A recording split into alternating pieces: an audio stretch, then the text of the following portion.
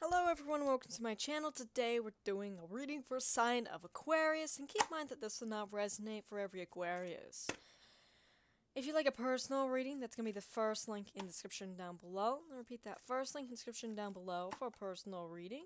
Also find my Etsy shop, my shirt store, my website, different social media platforms I'm on, as well as Patreon and Ko-Fi. Go support me on Ko-Fi, help you reach the next level, so we get another new deck. And if you'd like to make a donation, feel free to do so. I do appreciate donations here. So Aquarius, let's see what Spirit has in store for yourself as a message for you. What's coming towards you?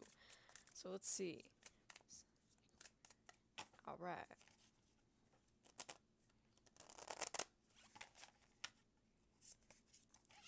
Oh, we have the Devil. Oh. Yeah, the King of Cups. We have a Seven of Pentacles. And the Ace of Swords. So we have someone here meditating. Alright? Meditating with owls. We have justice. There's some sort of justice that you're getting, but we're also we're moving into a more abundant season. We have the Fool. We have a Nine of Swords, or Eight of Swords, I mean. We have Six of Swords. So it's like you're getting in the boat, Aquarius. You're pushing your own boat. You're moving forward here. Alright, maybe this is something that you contemplated or meditated about for a while. Now, I don't really like the Devil card. Maybe there's a need for like some sort of cleansing. We do have fertility here as well with the Seven of Pentacles, with a woman like that. Alright. We also have the King of Cups, which could be that of Cancer, Pisces, Scorpio. So you can have those placements in your chart, one around you.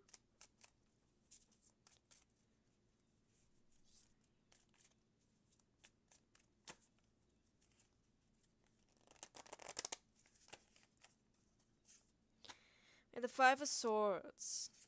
And the Magician, you're manifesting here, Aquarius. We have the Two of Pentacles, we have two children. We have the Three of Cups, now we have three children. We have the Empress. Alright, you're in this Empress mode, manifesting. Alright, we have the Knight of Pentacles. We have your Pentacles coming in as well. We have the Seven of Cups. Look at this. Alright? You're gonna be happy, Aquarius. Yeah, the Butterfly, that's transformation. So I feel like you're transforming into a more happy life. We have the Five of Wands. Alright. Maybe someone trying to compete with you, like a competitor, but I feel like you're just better. Alright, Aquarius, you're appearing as the Empress, you're appearing as a magician. Could be something about children or fertility there, because we have, like, children here. We have that card in the beginning.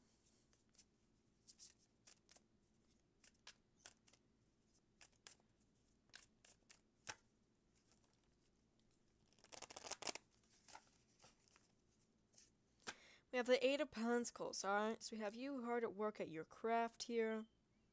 Maybe there's something with horses as well. If not, either way, you're still with your craft. We have the High Priestess. Okay, so you're appearing as the High Priestess or the High Priest here, but you're heavily intuitive. You're heavily connected here with the spirit realm. Alright, with God and all those things. Here we have the light in the dark. We have a white candle. We have a black candle. We have a book. There may be some sort of spiritual knowledge that you're getting here. We have the Wheel of Fortune. We have things turning. Alright, we have seasons changing. We have the Eight of... Or not... What? That card was not even the card that I pulled. We have the Princess of Pentacles. Alright, we have the woman, like, writing something down. And there's also, like, a stack of money on the table. There's a stack of money. There's, like, a bag of money on the ground as well. Alright, look at this square. So there's a bunch of money. We have a Ten of Cups. Yeah, you see, there's something about family. There's something about children here. In some sort of manifestations. Alright, with the Ten of Cups, we have the man, we have the woman, which is like the union, and then we have child. Okay? I don't know if that's something you were manifesting or what. We have the Nine of Wands. We have a scarecrow. Alright, we do have Halloween in a couple months, which, you know, it's like scarecrows, like crows.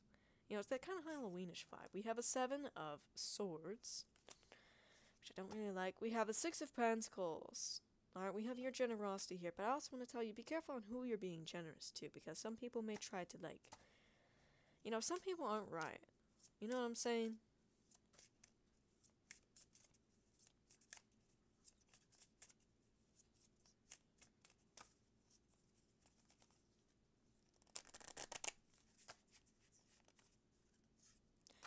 We have a 10 of Wands. Alright, we have watermelons. We have the Queen of Swords, which I feel like is going to be yourself, whether male or female, does not matter. We have the Hermit, which can be Virgo, so you get those placements, or one around you. But we have these ruins that the Hermit is looking at, which we are going to pull ruins at the end of your reading. We have the 8 of Wands. We have communication coming forward here. Maybe communication from your spirit guides as well, because it's a bird. But either way, communication. And the Princess of Wands. This is something that you may have been expecting. Here, we have the Knight of Cups. We have your knight coming in to communicate with you. Maybe your Prince Charming. We have the 4 of Swords. Alright, so we have... I don't know if this is a groundhog, a beaver, or what this is, but we have some sort of animal here in the winter. We have the 2 of Wands. We have you building a life together with someone here, alright? There's like some sort of plant there, some sort of vegetable or whatever.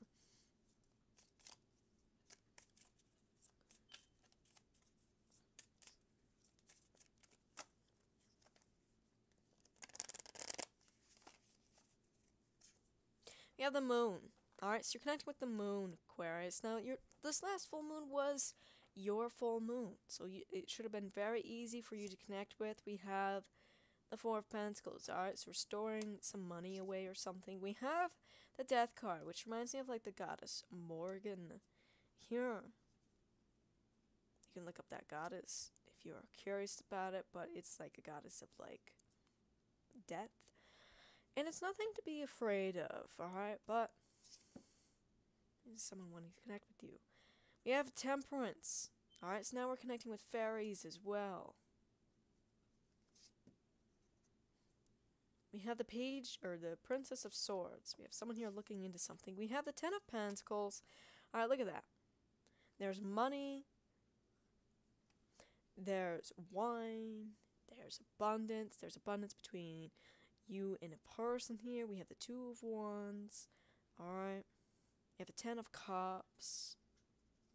We have on the bottom of the deck we have Chariot, which can be that of Cancer, maybe with a Cancer, someone with Cancer placements. We have the 9 of Swords, in which we have a bunch of bats here chasing a woman.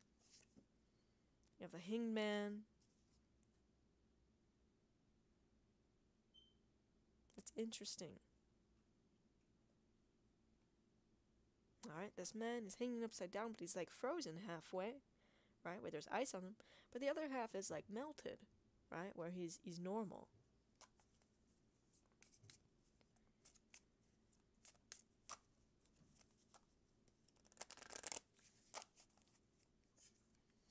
We have a 9 of Cups. Alright, there's wish fulfillments, there's ladybugs, which is good luck. Aquarius, there's like picnics. Alright, we have the 2 of Cups, which is love. But you've already discussed that in your reading. 10 of Pentacles, 10 of Cups. We have a 7 of Wands. We have a 10 of Swords. We have a 5 of Cups. We have the Queen of Cups, which would be that of water. We have the Emperor. Alright, we have someone appearing as the Emperor. That could be you. That could be your person. We have the King of Swords, which I feel like is yourself, whether you're male or female. Does not matter. Alright, but we have...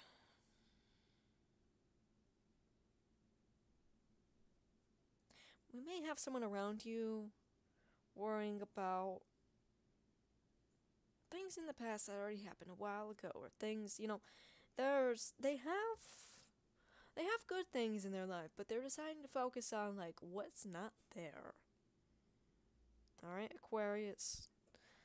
Now, Queen of Cups. We have someone here very deep in their emotions. That could be you, or that could be your person. And we also have the Emperor. Like I said, either you're... wait. In the beginning of this reading, we had the Empress, and now we have the Emperor popping out. Alright, we have the 2 of Cups. So this tells me that you and your person are your Empress and Emperor. Alright, very powerful people coming together. Alright, Aquarius. So, let us get some runes, some charms to yourself.